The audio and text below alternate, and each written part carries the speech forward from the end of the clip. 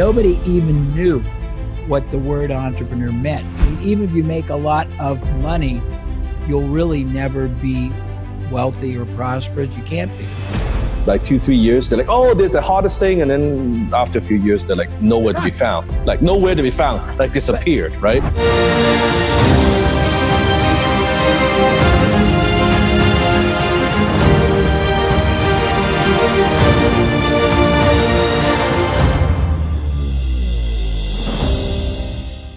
Welcome to another episode of the Dan Lok Show. Today, I am so excited. We have a legend with us today. And now let me just share a little bit of story with you. This is a man that I've been studying for now over, 13, 14 years. In the beginning of my career, in my early 20s, I actually have in my house a section of all his materials. Back then, it was like cassette tapes. That's right, not MP3. It's cassette tapes and also VHS tapes that I have collected over the years. And Jay Abraham, if you have been online, if you've been studying marketing, Jay would be no stranger to you. He is truly a legend. Someone who has consulted with tens of thousands of companies in over 1,000 industries. Pretty much anyone in marketing, you would see, you talk to them who's been any length of time, they would tell you they've studied Jay's work one way or the other. Jay's work has impacted them one way or the other. He's also known as a $21.7 billion man. That's how much value he's helped companies generated. Nowadays, a lot of the marketing guys are teaching marketing. A lot of those concepts, quite frankly, they stole it from Jay. They got it from Jay. Jay is pretty much the source of the material. So Jay, it's an honor that we can finally connect and for you to be on the show. Well, first of all, I'm very grateful. Second of all, I'm delighted and thrilled to learn that you have some roots with me. It makes me very, very happy. And just as I'll say this publicly, I'm also going to give you, I have a hard drive that has 35 full-length programs we used to do when we did the mastermind marketing and the protege. I'm going to send you all those too. I think you'll get a kick out of them. Now, Jay, there's so much information, there's so much of your work. I mean, like you said, there are hundreds of programs, books, interviews. For this interview, because I know your material so well, okay, I want to do something a little different. I want to ask questions that people who may not usually ask, right? Sure. So in the beginning of your career, how did you decide that you want to be the super consultant for companies? Well, it was an accidental process. I'm the accidental super consultant. So I started off, Dan, very sincerely. At age 18, I got married. We had kids right away. I had 2 kids at 20. Nobody cared. And the only people that give me a job wasn't really a salary job. They were crazed entrepreneurs who would give me a desk and a phone and say, you can have a piece of whatever you can sell, kid. And when you only eat when you earn, you find out very quickly what works, what doesn't, and you concentrate towards that. But I was a job transient, and I jumped all the time from industry to industry. And after about 8 or 10, I realized people in industry A had no clue what people in industry B, C, D did. Strategy, sales approach, access vehicles, business model, value propositions, preemptive advantage, anything like that. And I started borrowing very commonplace techniques from one industry, combining 2 or 3 of them together into a hybrid, applying them to industries that didn't know anything about it, and it just killed. It was great. We did Icy Hot, the product that you know. We did Entrepreneur. Then I got into the investment field, and I started having knowledge that nobody else did. I studied along that some very profound people from earlier than my era, but I became very adroit at understanding the psychology of human interactive motivations, sort of psychological stimuli. And I was able to find all kinds of companies who worked very hard and cared very deeply and were committed to making a difference, but they couldn't market their way out of a paper bag. They didn't understand sequential selling. They didn't understand residual value. They didn't understand how to get more people to convert and buy. They didn't understand how to take away the risk. And I became this golden-haired, I'm not golden-haired, I'm dark, but I became this golden-haired, figuratively speaking, boy in all these different industries. And because I made a contribution to all these overnight successes. I mean, we grew, truthfully, many of them 500, 900%, 1,000% in a year. And it wasn't because I was that great, just so we're clear on it. It was that I just had knowledge nobody else had, like the one-eyed man in the land of the blind. But after a while, everybody said, you got to get Jay Abraham. You got to get him working for you. You got to get him working for you, not your competition. We used to run ads saying, pray he works for you and not your competitor. Yes. It was hilarious. But yeah, but I just sort of evolved. And after a while, very honestly, the best of all worlds, your outrageous but documented reputation becomes your calling card, really. That everybody knows and everybody's calling you. But it's interesting. I remember even back then, you position yourself as the premium right from the get-go. Because most consultants, as you know, where they would, let's just charge average price. I remember back then, I think I saw an ad saying that back then, like $3,000 an hour. Now you're probably way more like $10,000 an hour. I'm just guessing. We do $120,000 a day. Yeah, $120,000 a day. So, but back then, even $3,000, it was an obscene amount of money for like an hourly consulting. But I'll tell you what I started, just so you want to know my strategy. I had a different strategy back then, and I'd be happy to share it because it's pretty cool. Yes. So I'll give it to you in different parts. It has different evolutions. So when I started doing this really and wanting to super position myself, I already had a lot. Nobody knew who I was in the beginning, but they knew the businesses that I was sort of behind the scenes on. As I said, Icy Hot in a year and a half grew from a few thousand to 500,000 buyers, and an entrepreneur grew 900% and became preemptive, and everyone knew what they were, but nobody knew who I was. And in an industry, they started saying, who did all that? And my name came up. I decided, because I had the ability to understand how to correlate, how to contrast, how to compare, how to add, how to concretize intangible value, if that makes sense. Yes. Because in the work I did, I helped 20 or 30 newsletter advisors, people who were the icons for real estate, for business opportunity, for option trading. And I had to figure out how to denominate their ability beyond just generic. So I became very, very good at taking almost anyone with skill and a reasonable track record and making them seem genuinely like they were invaluable. And so I started doing it finally for myself.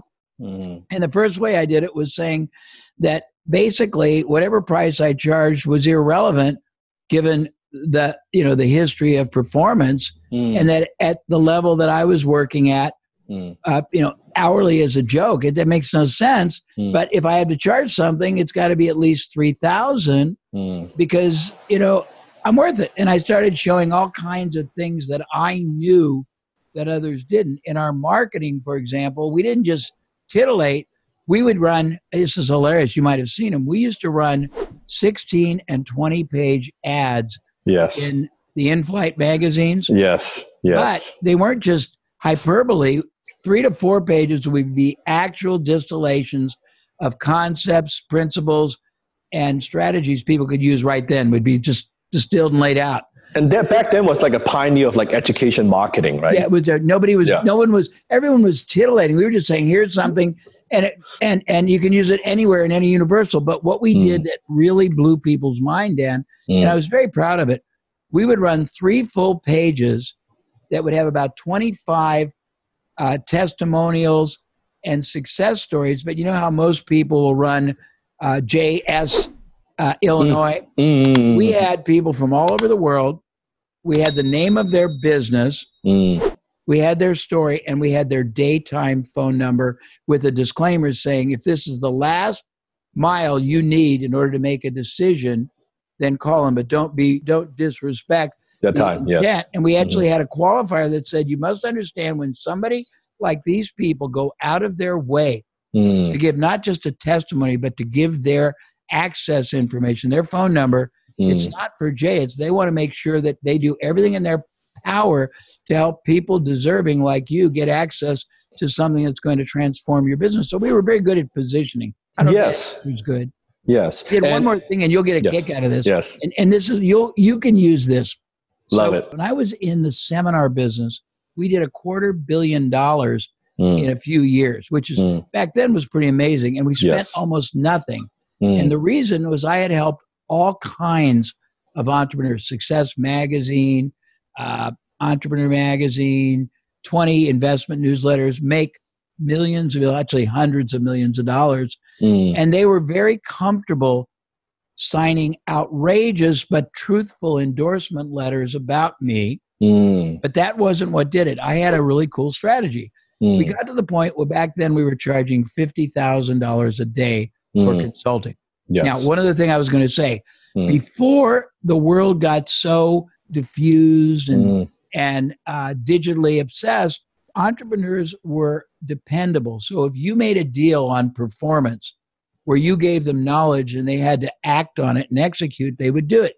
Today, it's different. You have to be very careful because people equivocate, procrastinate, divert. But when I was starting, you could depend on them to do that. I wanted more than a short-term fee. I wanted a percentage of the increased profit I created for a business from many different facets, from improving what they were doing right now in the revenue system, new markets, new products, new selling approaches, new distribution channels. So I would run very expensive pricing as a contrast to make giving me 25 or 33% of increased profits seem like a blessing, if that makes sense. So because if they want to hire you just a paid consultant, it's going to be 50 grand per day. Yeah, 50 grand, just minimum, right? Yeah. So then instead of doing that, they would say, well, I could get Jay, and I know if I can give Jay a percentage of profit, I know he's going to work hard. I know he's going to. And I was making millions of dollars from the clients because I knew how to make what I'll call performance-based, highly leverageable assets and activities and brand value. I knew how to make it produce many times more. I still do, but they didn't. So I could see somebody that had a bad headline or a bad call to action or bad positioning or bad conversion, or they only sold $100 item and they didn't understand how to sell a 500 or a 5,000 or a 50,000. And I could just add those elements very easily. And all of a sudden, a business that was making 500 grand is making 5 million. And I'm getting paid every month for the use of it, 25, 50, 100 grand. So it was great for me. But when we did the seminar business, you'll get a big kick out of this. It was very legitimate, but you ask about positioning. So we would the endorsers would endorse my seminar. But first I would ask them preemptively to send a letter out that I underwrote, I paid for, and it told about me, and it offered their audience a one-day $50,000 consult. We, Dan, were thrilled if we broke even. It wasn't designed to make money. It was designed to position the second communication as being unbelievably, outrageously appealing. Yes. So if we got one client and it cost me 50 grand for the mailing and I got a $50,000 consult, yay. Yeah. But then we'd go behind with a letter from the endorser that would say, so many people were incredulous about a man that could charge that much. They no way they wanted to pay it, but they wrote and asked us, if he's real, is there any way we can afford some kind of access? And then it would say, we asked Jay, and he said, sure, get 500 of them together at $5 grand a piece. And the economies of scale, I'll do a 3-day. And for each one, it's the equivalent of $150 or $150,000 for $5 grand. And we just nailed it greatly. Then we'd go behind and pull off the people that came on the list. And we'd say, so many people still were incredulous, but they couldn't afford it. And then we do the home study before anyone did home studies at 2,500. Then we'd pull that off and we'd sell a $400 book. I mean, it was hilarious, but it was very integrative. I don't know if that makes sense or not. 100%, because I have some of those sales letters. So and it worked very well. Yes. But then, I mean, all along we're still working with experts and icons. I always spent more time really doing it than teaching it, which gave me a great credibility. I was doing Tony Robbins. I was doing all these prominent newsletters. I was doing dozens and dozens, and now it's been hundreds of like yourself, either directly, indirectly. Stephen Covey was telling how great I was. There's different icons in different eras, but whoever they were, a large portion of them I helped. and they would acknowledge because it was very profound for them. And I was very, very blessed and grateful to do it, but it was really fun. And I mean, now I've evolved the ability to, to create value or outrageous or incomparable value from somebody's expertise. And, I do it for a lot of clients as well. But yeah, but I always understood that intangible has to be made concrete. You have to be able to show what it's done, what it's worth, contrast it not to, a fee, but to all the transactional implications it's going to mean to a business or a life, and not in static terms like for the moment, but the ongoing yield you're going to get over and over again, things like that. Does that answer the question? 100%. And I can see, so from a positioning point of view, over the years, you can see you serve different industries, but like I said, the icons, right? Well, nowadays we call that influencers, right? Yeah, it's the influencers. Right. And when you call, not you, but what your industry would call, what do you call them? The joint ventures. What do you guys call them today? Social media influencers, maybe? No, if you do a deal with somebody and you're the joint venture strategic alliance, yeah. Yeah, well, no, not, but they called them, it was actually very tragic. When we did strategic alliances, you're not asking this to me, but I probably should share because I find it very sad. Affiliate. When people do affiliate, yes. I want to cry because I think there's a way to make them much higher. And I hope today, I think it's gotten very marginalized because everybody and their brother goes to people and says, hey, we'll give you whatever, 40%, 50%. And if they agree, everybody sends pretty much the same letter and they do a static arrangement. What we did in my initial period, we probably did more. We did billions and billions of dollars of power partnering, strategic alliance. We still do really very sophisticated joint ventures. But what we would do is never want to waste the opportunity and the value of a relationship on a single and superficial opportunity. We would go to the people, starting with the people that I had helped. And if there were people I hadn't that had a lot of influence, I would offer to buy them my time and do something and have them see their bank account grow. And they became a believer very quickly and were very comfortable because I didn't ask for anything. I would just say, I'll make you $500,000 as long as you'll endorse me. And they were pretty happy. But what we would do is we would go to them and we would set up integrated, very, very customized arrangements where, first of all, the deal was that we would have a specific product, program, seminar we wanted them to promote, but it was never a single promotion. We would basically create a sequence of very integrated communications that built on it. We would basically, if it was a newsletter, we would pay to underwrite a special interview. We would put out a special edition that we would write and let the newsletter edit. We would put out content way before anyone figured out to do that people could use right away. We would do self-diagnostics. We would give them 20 different techniques they could use right away themselves with the explicit and implicit understanding. We were doing this so that they would apply it and make so much money. We would pay for our costs for them. But what we did was we did it very integral, but no two communication pieces were the same. Everyone, and the reason was very strategic, Dan.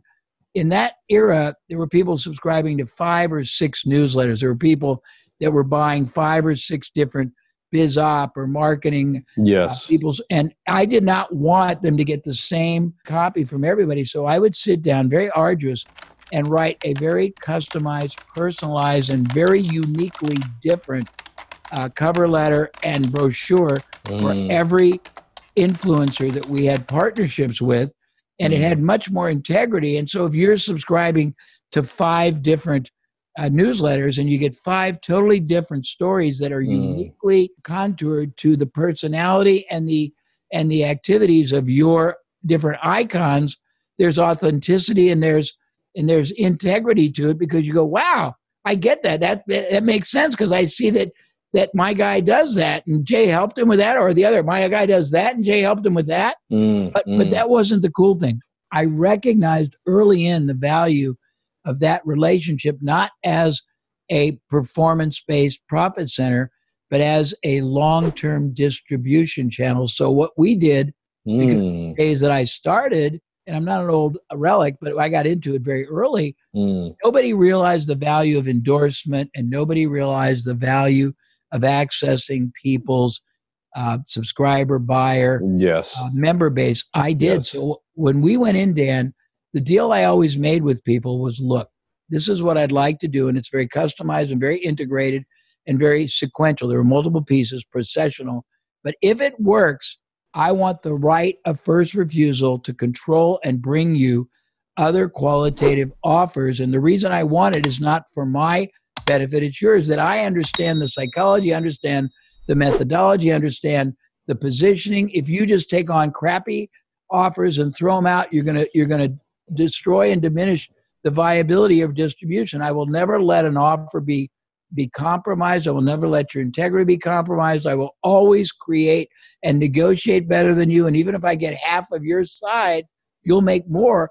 So we locked up the rights to the distribution, if that makes sense. And you see, Jay, like studying your work, I mean, over the years, there's so many different marketers, right? Marketing teacher. There are a lot of them out there. Some of them your friends, right? This is just my observation. I think what makes you so great is not just, everybody would say Jay Abraham's the marketing genius. I think, of course, but I really think you are a great deal maker from the way you look at deals and you leverage different relationships. A lot of teachers, they're very great at selling something or they're great copywriters, but I don't think they have your insight or your wisdom to do these deals. And that's how you create, a fortune doing that. That's just my observation. No, and I would agree, but I would agree that it's a combination. What I have is very unique, and I'm not sure that I would wish it on people. But when you've spent your life really doing it, not just theoretically teaching it, and when you've been involved in literally 1,000+ industries, not companies. Yes. And when I'll give you just an example. I mean, you name a concept. Referral generation. Yes. Most people don't have any. We have 93. Yes. Lead generation. I know 105. Yes. Strategies. I can give you 500. Yes. Business models. How many you want? Yes. And I understand I understand motivation. Again, I'm just not being arrogant. I'm being clinical because I don't want you to think I'm this haughty guy. I'm really not. No, right? no, I'm no. very knowledgeable. 100%. I understand all the implications of something, and I don't think most people do. And the nuances when you're making deals, the positioning, understanding that you're not necessarily playing a static game, there's residual, and understanding how to make it so irresistible for the other side, which is the first step. But even if you make that deal, now you've got to use that deal to make it irresistible for their buyers or their subscribers. A lot of complexity, and I understand that, I think. And I think I remember when I was studying your work, like at first of all, and I was early like 20s, I couldn't quite understand because it was deep, right? Yeah, I was just learning about marketing. Yes. So I remember I go through it. I'm like, I don't understand. This is very complex. And as I go through it again, okay, now risk reversal, right? A positioning and pricing and endorsement, like a lot of these things. But okay, I'm getting it. I'm getting it. And I think it's only after that my companies got to a certain point, I go back and re-listen to it, re-study it again. Then now I'm not so much listening to just the strategies. I go a little bit deeper. I want to listen to the thinking pattern. How does Jay view things? How does he think? That's when I had the breakthrough. One of the, you were saying before the interview, like the social media, and people look at what I do, that, Dan Lok just kind of came out of nowhere and he now built this company and on social media. And I always tell people, you know what? I started online back in 2004. Okay. And so really, I have taken a lot of what I learned from you and a lot of the even direct response marketers back then, right? Breakthrough advertising and a lot of these different things. And I just kind of feel the gap. There's a gap in between. I don't know if you see it. Like, there's definitely. Right? They're like the new guys, they don't know, they don't understand these knowledge that's from there. Like, well, how do you view that? Well, I feel it's very sad that a lot of younger people, I've got a lot of younger adult followers, children, but I think a lot of them basically have been too benefited by easy success, and they don't really have. There are two things. I don't think many of them, honestly, Dan, have a heartfelt, empathic respect and appreciation for their marketplace. That doesn't mean they don't sell to them. Yes. I think a lot of their copy is superficial. Yes. And I think that a lot of them are what I would call one-trick pony. And by Oh, that, I yes. mean, Yes. Yes. they're trying to tell you that you're going to build wealth and success with one tactic. And what these people don't understand is the tactic sellers really, they're not trying to sell two of you the tactic. They're trying to sell 202 of you.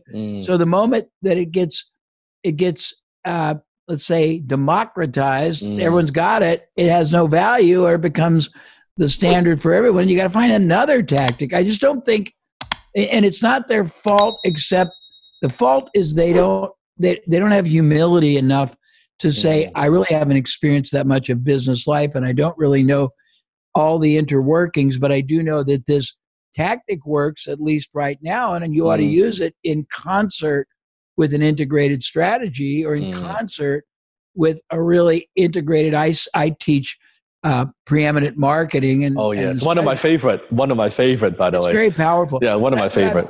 And I think the problem with a lot of young people is their success, and this has happened through many, many people I've helped in my life, their success erroneously makes them deluded to believe they're almost omnipotent when they're basically very good salesmen and women of a tactic.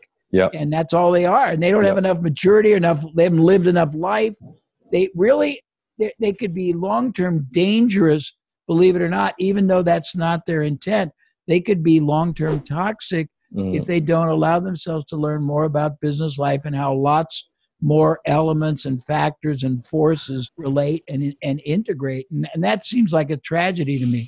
It's true. And I could see that's why people ask me all the time, well, what's the secret? I'm like, I'm just taking like all these principles and I just execute it better than most in the modern age. That's really it. And I've been doing it for a long time. Yeah. But as you know, people don't see that. They just see, they just see the front end. They just see the front end. They don't see the depth, and they don't see like the study that you've done. And as you know, this body of knowledge, your body of knowledge, it's out there. And a lot of you give it away for free, even on your website. You don't even ask for an opt-in. Yeah. I remember a lot of those materials. I spend a lot of money acquiring those materials. Now because you're generous. You know why? I'm going to tell you, it goes to the same issue we're talking about. About 5.5 years ago, I sat down and cried because I found out that 187 separate pieces of my intellectual property were being file shared. It just crushed me. But I decided, okay, even though I'm the one that stands for the strategy of preeminence, which is elevated integrity and a higher ethos, I thought, okay, you young people, because most of them are young and some of them are, in some countries in Europe or in Nigeria that you can't even know. I said, if you want to play that game, you don't know who you're playing against. I'm going to not try to sell things. I mean, we still sell a few things, but high-end stuff.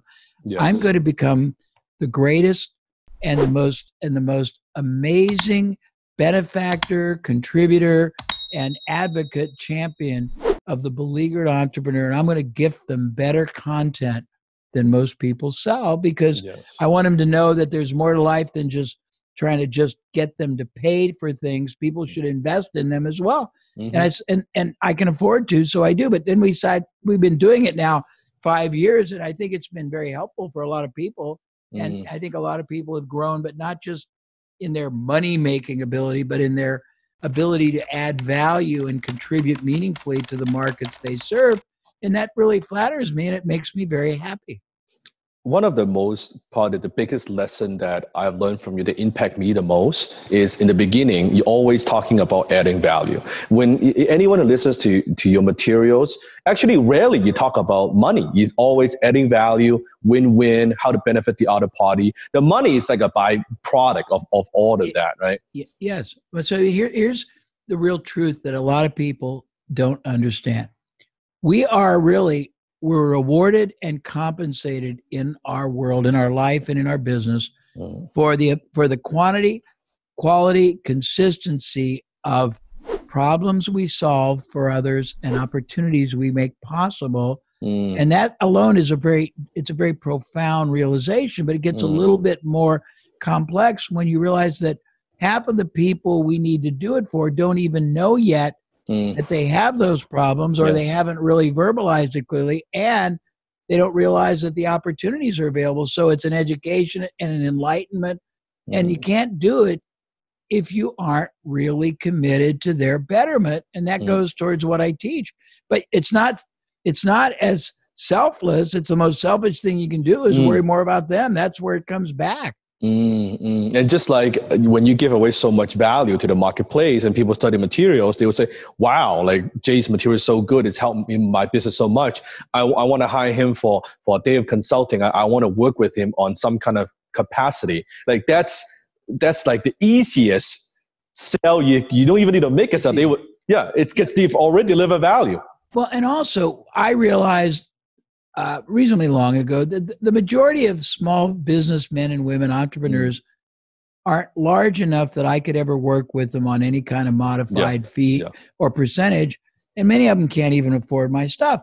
But I can afford to make a difference in their life, and three things happen. They'll raise the standard of impact that they make, and that alone enhances all commerce, and it makes me happy because you're making the world better. They have a chance to grow large enough they can afford our products or services. Yes. But what most people don't realize, you can be a small entrepreneur, a dentist, but you might be the brother-in-law of somebody who runs a $500 million company. You might go to church with somebody who's a big private equity investor. You might live. I mean, so I am very pragmatic that I know that I can enhance freely a lot of people's lives who couldn't transact business with me, but it always comes back and it's helping me. We don't make as much as most because I don't get any opt-ins, and we don't put any sales offers in any of the stuff we give away. And people say, what's his angle? We have no angle. That's it. There's no angle. I want to be a great contributor and a great benefactor. But if you look us up online, it's outrageous. And my brand has it served my strategic needs. I wanted my brand to be more stratospheric, more qualitative, and more incomparable because that's what I think we are. But I wanted to make sure we solidified it. I think we did. 100%. I mean, I see why over the years, the personal brand has sustained for so long over the years. I remember I saw one of your new program, the China Connections. When I saw it on Facebook, I'm like, this is something new. Finally, Jay's selling me something. Let's go. Like I can buy something, right? It is funny. I mean, it's hilarious because everybody yells at me. My family works in the business. My wife, they say, are you going to make money? And I say, this is so cool. I can send this out and gift this to them and this. And they go, you're crazy. And I go, but you know how many people we're helping transform their business lives 100%. And their world who would never have anybody else do it for them or understand how. And the payoff intangibly and the psychic compensation is really quite profound. And I'm not, I love making money. I love charging $120,000 a day. I love getting 6 and 7 figure payments for speaking or doing a seminar overseas. But I really love equally transforming people's lives. If you don't love humanity and you don't fall in love with everybody that is striving to be better, and all you're trying to do is be crass and avaricious, you'll never really, even if you make a lot of money, you'll really never be wealthy or prosperous. You can't be. Just like one of the things you taught is you don't fall in love with the product and services, fall in love with your customers, right? Good on you. You studied well. And most people don't. They don't fall in love with their clients. They really don't. They're just saying, oh, I'm the biggest this, I'm the that. And they use vulgarity and they do this and they do that. And it's like, why? Your stuff, what they don't understand, and this is tragic, Dan, I've been around over 3 decades, and I'm not trying to add like I'm an old calcified relic sitting on the old marketeers. No, you've seen it all. You've seen it all. Yeah. But I can tell you this, over almost 4 decades, if I told you the name of the person who was the real estate guru in the late 70s, the 80s, the 90s, it would not be the same. The option trading guru, the business op guru. So if you're only here, I'm very proud. I've endured, and I'm actually stronger on brand, at this age than I was when I was your age or younger. And it's not because I'm that. Oh, I'm a pretty good promoter. I guess I would say it's probably part of it, but it's mostly because of the value we have constantly strived to contribute and the impact and the integrity of our intention, if that makes sense. Hmm.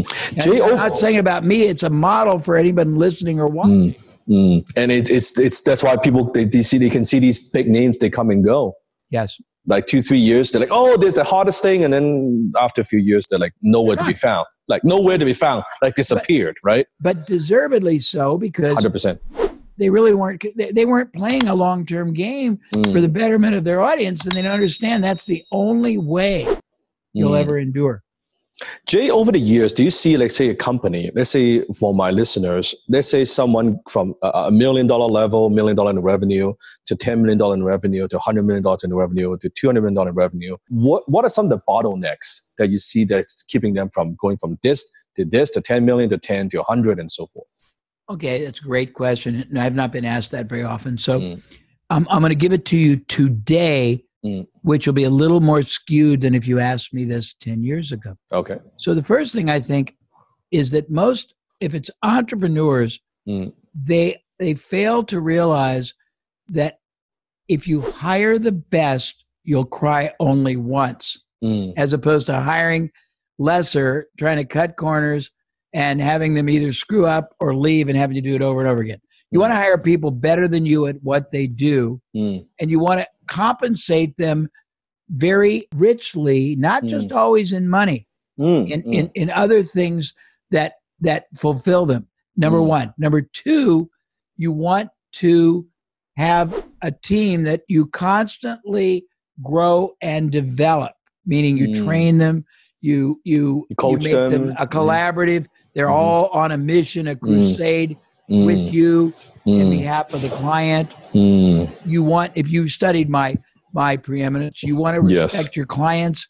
You want to know that you invest first in the relationship with the clients before you ever have to worry about getting paid. Yes. You want to keep growing your knowledge base. Most of them don't spend a lot of money, what I would call R&D testing, trying things out. I have a personal, this is going to sound a little bit weird, I have a personal prejudice against the concept of best practices because I think it's limiting. Because most of the best practices people learn are the best practices from their industry or a couple related ones. And I've learned that if you look at 1,000 industries, there are a lot of higher performing, safer, lower risk, faster yielding, more residual, ongoing payoff alternatives. So I want to be able to always travel outside my industry and do what I call funnel vision. Yeah, versus tunnel vision.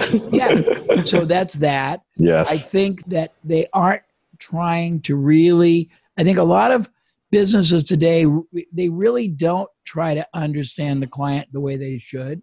I think that a lot of them aren't as connected, even though everyone says you're connected because you can be digitally connected. I think that's a fallacy.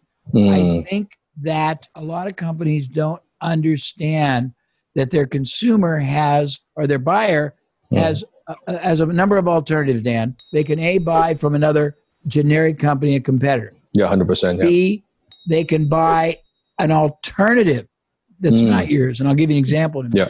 C, the worst competition you're against is inertia, procrastination, equivocation, and concentration. Right. And you have to understand all these and be able to address it. Now, that's another thing. When you're trying to grow, what I said is very interesting. If you're trying to grow your business from here to here, well, first of all, there's barriers of capability, competency, infrastructural ability. And you need to, you don't go from 1 million to 20 with the same team people, the same management, the same internal logistics or IT. But what happens, they don't realize, a lot of them, when you grow too high, too fast, your resource requirements grow even faster. They are like asymmetric.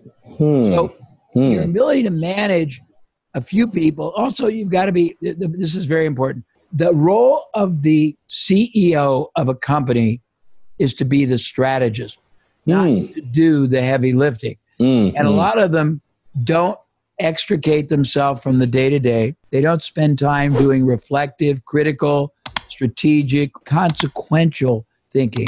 They also don't realize something very, very fascinating, and it's really physics, but you either expand or you contract. You don't, there's no such thing as constancy. You grow or die.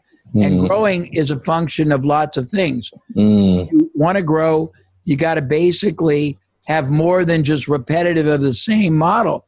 You got to be able to be more strategic. You got to be able to have better yield. You got to be able to, to get more out of what you're doing. I love it. I love it. So what you're saying is the role in the beginning, maybe when you're at $1 million, you're the doer. You're kind of the ones that make it happen. You're doing everything. Yeah. When you're at a 10, 20, 30, now, not just a team, but your role as a CEO changes. I found that it's very true. Yes. In the beginning, I was the best marketer for my company. Yeah. Right? But now I'm definitely not the best marketer for my company. Well, even if you were, your job is to set the long-term, short-term, mid-term direction, figure out where you have to shift, what you have to integrate, new product, service, media, access vehicles, messaging. And you can't do that if you're down in not doing the stuff. Yeah. And one more thing that I think is very critical that a lot of entrepreneurs don't realize is that everybody in your service, your team, no matter how high ranking, low ranking, menial, whatever they do, they have a very meaningful life. Their hopes and dreams, their wagon is hitched to you, and they have as much relevancy and importance as you do. Because a lot of entrepreneurs are obsessed with themselves, their life and their achievements and their material things, and they lose track that you've got to be mindful and respectful and nourishing and nurturous of everyone in your employ and your vendors too, if you want to get great outcomes. And you've got to get people to be collaborative, not to be siloed. They got to feel respect and appreciation and contribution from and for each person they work with. There's a lot of cool things, but most people, everything I've listed, they don't do. Yeah. And Jay, how do you view in terms of, like, you've seen marketing now over like 3 decades, right? Back then, like we're talking direct mail and full page ads, and then we have now the internet, email, and now social media, of course, Facebook. Like, just a big picture. How do you view that? Like these phases that we've gone through, and for entrepreneurs, what do you think they have to do in terms of digital media to stay on the cutting edge? Well, I'm going to tell you what troubles me, and then I'll tell you something that gratifies me. Okay. What troubles me is I think that the data-based, technology-based people have figured out massively impressive ways to game the human condition. Okay, that's deep. Okay, I want to please expand. And I don't think what is being done is as qualitative in its value content, but I think it's far more effective in harnessing understanding of how human nature reacts, proacts, responds, and can be led or guided. I think that that's very impressive. All the remarketing, the funnels, but I find most of it amazing. I'm like, for me, I am surprised when somebody goes on a webinar and is surprised you're selling them something. Or if somebody goes, I'm speaking as an example in a 4,000 person event that's, if you sign up early, I think it's $95 or maybe it's $49. Right. I have no idea. I'm not selling anything. I'm just a keynote speaker. Yes. And people are shocked when they come to that for 2.5 days with a $200,000 fee-based speaker that somebody's going to sell them something. Yeah. I mean, I think the ignorance doesn't work in this. I think also that, I mean, for me, the thing that gratifies me, and you know this, I meet and I know a lot of very successful, higher quality online marketers. And they 100%. Use my stuff. And I think that when they put the methods, the ideals, the principles, the techniques, the intellectual understanding that I give people to work, and it's very qualitative, that's wonderful. That pleases me. But frankly, I think the majority of them are very manipulative, but they do understand what I'll call human nature response technology, and they're very good at harnessing it. But they don't really impress me other than the fact that it's very interesting, but I find it actually tragic because I don't think it's going to the right direction. I don't think there's much deep connection anymore. That's my feeling. I think there's a lot of superficial connection. It's true. And it's funny now, everybody's talking about being an entrepreneur. It's like, it's the new vogue like thing. Oh, everybody's entrepreneur, right? A 17-year-old on Instagram, or I'm an entrepreneur. And I just actually find, because I see so many people, even like on social media, I connect with them. My overall feeling is everyone saying they're entrepreneurs, but overall feeling is people actually less entrepreneurial. Yeah, you are. Compared to like a decade ago, right? And I'll tell you something you'll laugh about. I had the great privilege of being part of Entrepreneur Magazine when it was first starting out. Yes. Now you're going to laugh. Yes. Nobody even knew what the word entrepreneur meant. All of our mailings on the outside of the carrier envelopes, and I was doing it before the internet, so they were direct mail.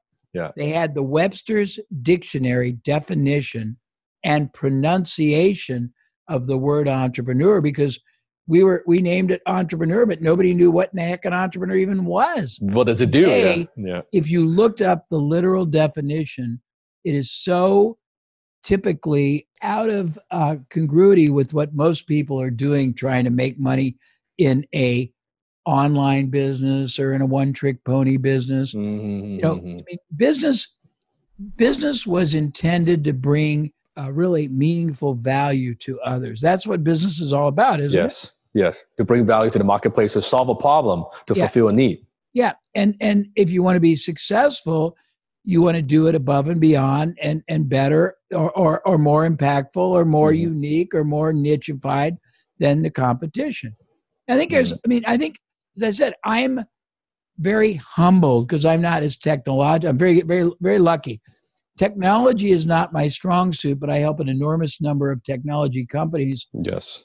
Because if you can explain to me what bottom line is of what the technology is supposed to do for either the business or the consumer they're selling to, I can articulate that. Yeah. I think technology is remarkable. It's fascinating. But I just think that the people that have the power to use it don't really care as much about the people it is designed to benefit. And that's just my feeling. And not everybody. It's a generalization that's a disservice to all the really preeminent, preemptive, sincerely massive value contributing and empathic, respectful people that love the market they serve and understand them and appreciate them and respect them. But I don't think that's the majority, frankly. Yeah, and the ones who actually they care about the customers combined with technology, with the savviness, those are the ones. Oh, those are fabulous. When I meet those, or when I get the privilege to work with those, and I see how they integrate that caring. It's funny. I was on a plane yesterday with the head of a car dealership that is very huge in Los Angeles. And we were talking about their philosophy. And one of the things they were explaining was their dad years ago decided to invest in a restaurant in the middle of the dealership. It's a very large dealership. And he wanted to not have people leave when they needed to go out for a cup of coffee. They have a Starbucks in it. They have all these things because they want to basically provide the things people want. I think that people who have wonderful awareness of how to bring, benefits, values, protections, enhancements, joy, entertainment, whatever the bottom line outcome, your product or service, when at work, in the lives or in the hearts of a business or an individual provide. I mean, I don't wear a hat, but if I did, I would take it off. I love and admire and am in awe of those people, the ones that just are using technology and methodology to, as I said, to game human nature. It doesn't mean they're not selling something that has usefulness. I just don't think the reason they're doing it. The intent. Yeah. Yeah. The intent is just, okay, we'll make a lot more money. We'll be able to go, the hockey stick will sell out for $1 billion. Jay, for someone like for yourself, what do you think? What do you want your legacy to be? Like, where do you see yourself now? I know you do some consulting, but most of you travel from time to time because that's your passion. Like, I still do a lot. I'm going to Paris to do a session. I'm going to Vietnam. I'm going to Singapore. And I love introducing strategic and critical thinking and preeminent thinking to people. I want my legacy to be that I have taught people how to really be the greatest value contributors they possibly can be in their marketplaces. I want to be able to leave people. I want to know that because people use my work, not just the user, the entrepreneur or the professional or the business owner or the corporation is much more prosperous, but I want to know that that prosperity has produced enormous leveraged and compound prosperity that's both financial and psychic in the lives of all kinds of people, the clients they serve, the families that work for them, the vendors. And I want to be able to know that the world, very frankly, and this is not trying to be hypey or sound syrupy, that I left the world better off because I was in it. 100%. 100%. For an entrepreneur watching this, and I don't know who would not heard of you, but in case they have not heard of you, what would be a good starting point for them? Of course, they can go to your website.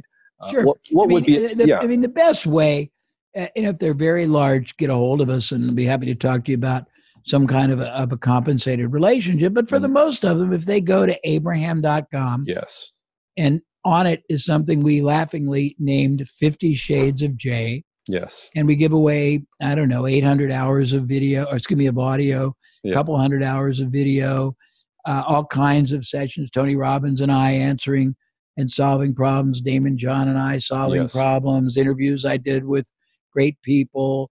There's, I think, 200 podcasts on it. There's about 4,000 pages of content. There's 4 full books and none of them sell anything. We do have products for sale, but it's not a prerequisite. You don't have to opt in right now. Someday maybe I'll change that, but I would say that would be a good start. And a book, definitely. The book is a great book. It's on the digitally. It's on the only thing I would say to anybody. That book is still, it's timeless except the chapter on online marketing, which is embarrassing, but it was great when it first came out. Now it's laughable, but if you discount that, the rest of it is still applicable. It's great. Jay, what advice would you have for me personally? Well, it sounds like you could give advice to me. You've exploded. You help train people. You've got SaaS services. I think that the advice I would give you is, if you have been profoundly impacted by my work, and it has helped you and you're living, let's say, the ideals that I would hope you are, that you be, I always believe that the adage about show me, don't tell me is the denominator. People should see by conduct. People should see by example. And if you keep doing that as you keep growing and compounding, great. And, if you have been impacted, you want to help them, and it'll certainly help me. Tell anybody you want, send out anything you want, tell them to go there, and not for me to profit. We don't even get opt-ins, but I created the resources so that they would be used and shared and impact people. And I'm eager to get everybody who could use them using it, whether I earn a penny from it or not. So, I think that would be good. But I think the thing is, don't ever take yourself too seriously. Always be, it was Peter Drucker, the now deceased, but the famed business consultant, said, I'll give you 2 little quotes that are very good. He said, If you're not constant as a business, if you're not constantly committed to make what you do and how you do it obsolete, you can make sure your competitors are constantly committed to do it for you and to you. I love it. The other thing I would say that you, I believe already do, but it's a great philosophy for your people. Most entrepreneurs, business owners, and aspiring ones today, given how competitive and brutally difficult it is to command attention, access to minds, trust, all these things, they non-verbally struggle in their mind and heart, Dan, with a really weird question. The question is, am I worthy of this goal? Can I really make, $500,000? Can I really go from $1 million to $5 million? Am I good enough? Yes. Can I compete successfully? Can I still be in this business? Can I achieve my vision? Can I have a future? Can I have some wealth creation, some security? But when you realize how much more is possible from time, from effort, from access to a market, from interaction, from people, from media, from all this, the question you should be asking yourself is not, am I worthy of the goal? It's the opposite. Is this goal worthy of me? Because there's so much more that you should get from everything you do, everyone you do it with, every way you do it. And I would like, if I can leave people with a message, that's it. It's getting more out of what you've already got, whatever they have. It's very, very true. And just by shifting the thinking, and very often actually it doesn't cost more resources. It just, like you said, like a paradigm shift. When you see the world from a different perspective, suddenly, oh, that works. Oh, I can put that deal together. I can add value this way. Oh, I'm not marketing to my existing customers. I'm not asking them questions, right? Like it's fascinating. And that's what makes it very interesting. I think then business becomes a lot of fun. We've identified, this is interesting, in a typical revenue system, 61 potential impact points, not just in the macro, but in the micro that could be increased 5, 10, 15, 20%. And most people don't even recognize what they are. We talked about the referral systems, 93 referral systems. Yep. I have the cassette tapes. Yeah, I have the cassette tapes. I still do. From Nightingale. It was great for what it was, don't you think? It's great. Yeah, and also the mastermind marketing. I love that.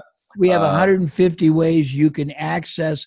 This is pretty cool. You can access other people's resources. We've been done strategic alliance, all that. But if you look at it differently, I call it the unlimited business checkbook, because there's no reason any entrepreneur can ever claim to be resource impaired or impeded or constrained ever again, because whatever you need, somebody else has got it. And if you understand strategically how to give them more of what they want, they'll make what you need available to you, and you can pay for it out of the results. So, I mean, a lot of things like that. Yes.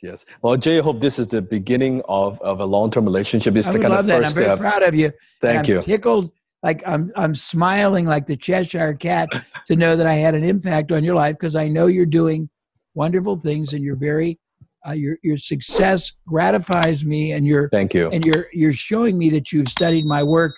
Just it thrills me. Thank you very much for that. Thank you. I hope this is the first step to introduce you to my audience. I would love to do more and then bring them to your work. Make me happy too. Let's do it. 100%. Thank you, Jay. Thank you. And I'll send you all the things I promised. Appreciate it. Thank you, sir. Bye. Thank you.